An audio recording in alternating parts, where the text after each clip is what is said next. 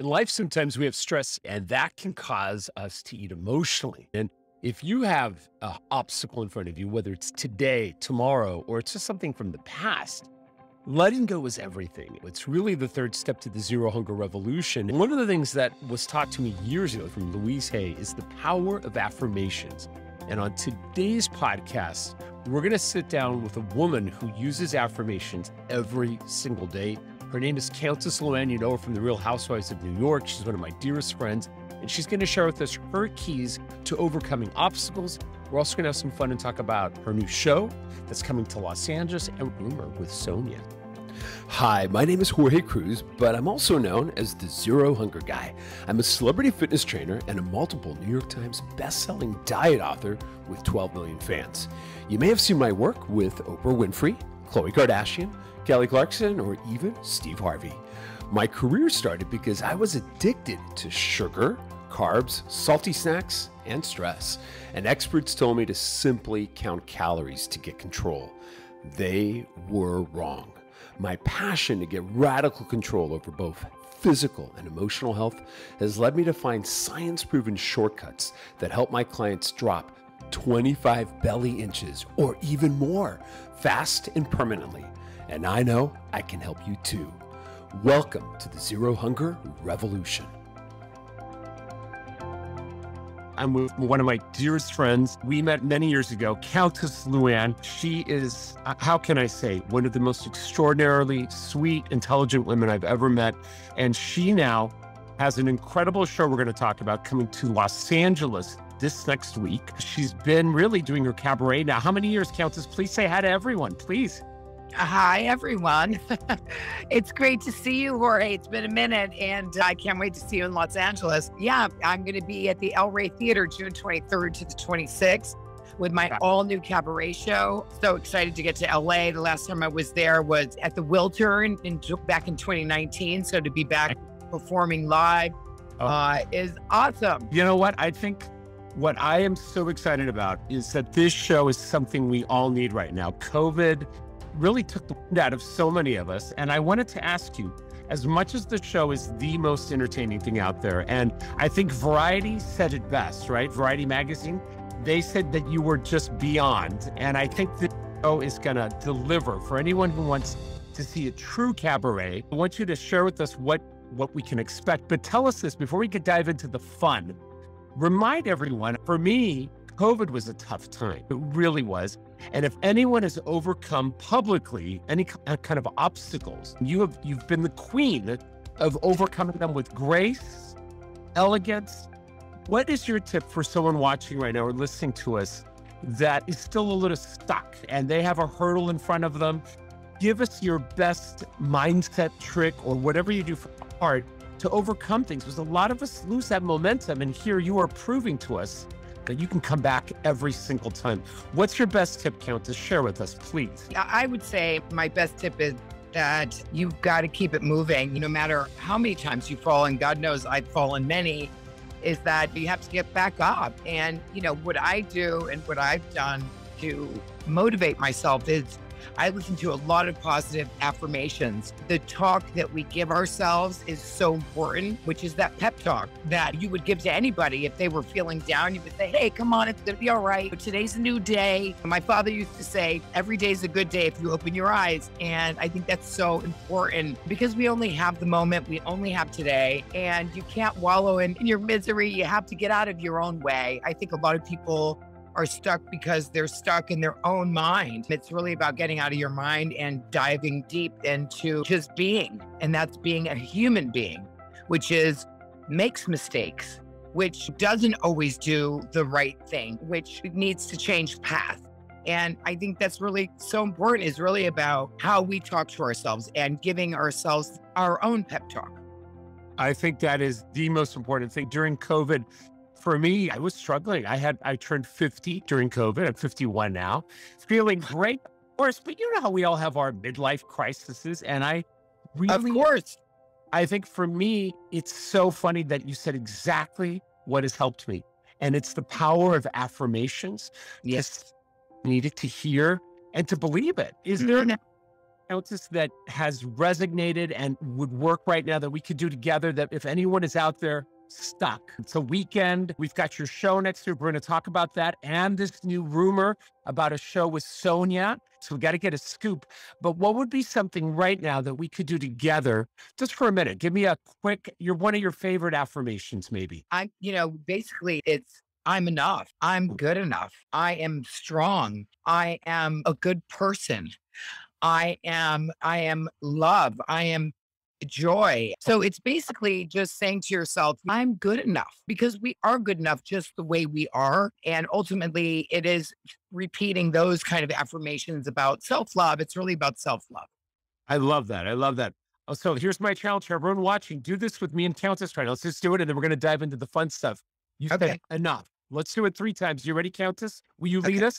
And you have to say it with total belief in yourself that I am enough, and say it with gusto.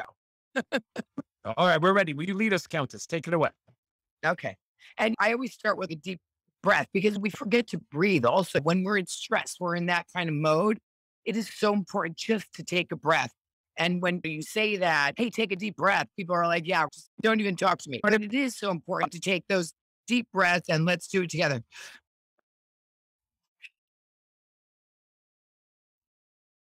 I am enough. I am good enough. I am good enough. Love. I am good enough. I am good enough. I am good enough. I am good enough. That's right. Okay. And maybe one more deep breath after that, and you're going to see it's just already going to say, it's going to change your mood. It does for me. So deep breath in, everyone.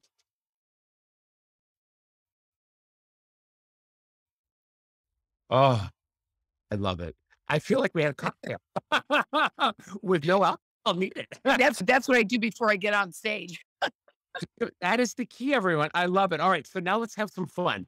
First of all, thank you for your beautiful rosé. I literally love that, because I'm not drinking right now.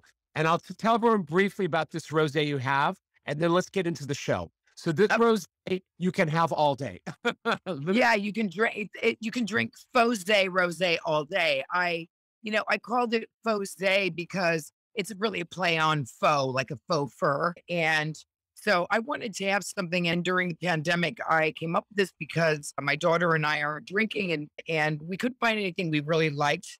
So we decided to make something that we really liked, because there was nothing in a beautiful bottle that's elevated. You're at the mercy of a mocktail artist when you go out. Usually it's sugary, which is really bad for you. And so I wanted to have something that you could order that looks like rosé, that you could be at a party, and this bottle could be in with all the other rosés.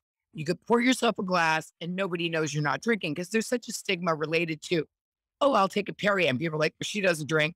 She's no fun. So I want to take that stigma away, and you have something, have an option. And whether you don't drink for a day, a week, or a year, this is a great option. I've seen people mix it with vodka. It's very good with vodka. And you have a glass of rosé, you have a glass of rosé. Let's say you have to drive. For pregnant women, for spas, there's so many reasons why this is something that we need on the market. And it's delicious. It's low calorie. It's 1/3 the calories of a glass of wine. It is filled with beautiful ingredients that are natural and good for you. So it's not wine that we've taken the alcohol out of. We built it from the ground up to mimic wine, and it really is delicious. So I can't wait for everyone to taste it. drinkfosé.com. That's where people can buy it for the moment. And people are loving it. So I'm thrilled that my daughter and I have made something on the market that seems to be a void for that in the market. Fabulous. It's fabulous. All right. So now let's take me to El Rey Theater. First, tell everyone it's iconic. And then the man doing your show worked with Barbara Streisand. Tell us a little bit what to expect on this new show, which is this week. I'm going to see you for opening night on Thursday, right? Yeah.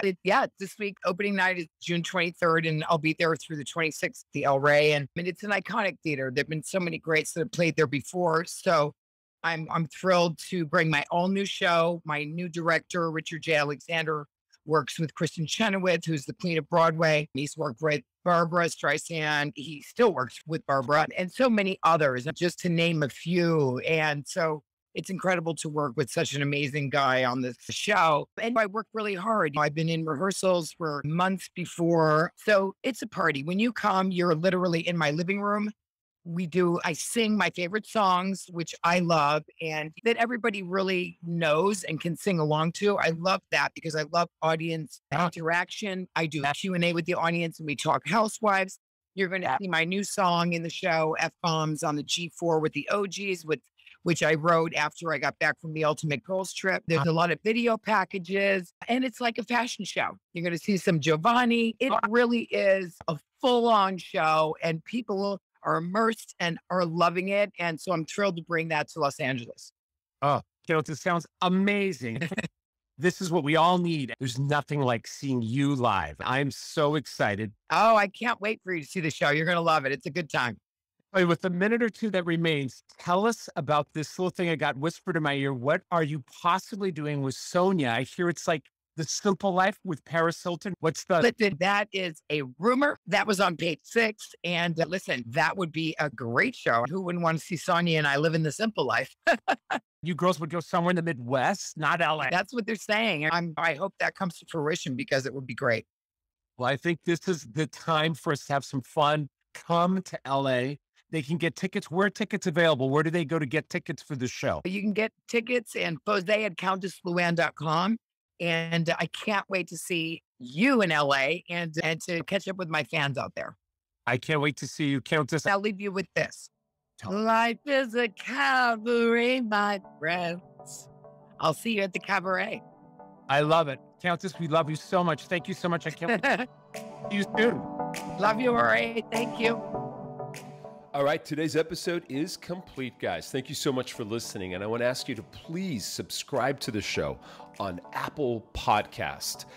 And please leave a review on Apple as well. Give it 5 stars if you think the show has helped you in some way to transform your thinking. I hope it has. And more importantly, share your comments, your review of what today's episode did for your thinking and what you got out of it, because I think that is how we spread this. And for me, this is a revolution. This is not a podcast. This is a way of life. And I hope to transform over 1 million lives in the next couple of years. And I need your help. So please become part of the Zero Hunger revolution by leaving that review on Apple Podcasts and subscribing today.